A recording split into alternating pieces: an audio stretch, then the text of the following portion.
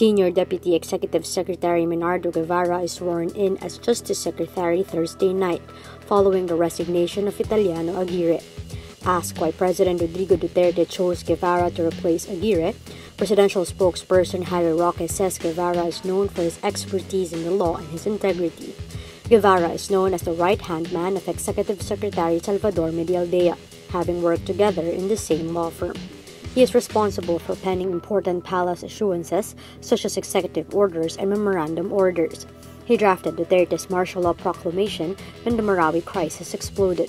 Guevarra served as Malacanang spokesman while Roque was in Austria for Holy Week. He was Deputy Executive Secretary for Legal Affairs during the administration of Benigno Aquino. Guevarra is also a commissioner of the Philippine Competition Commission.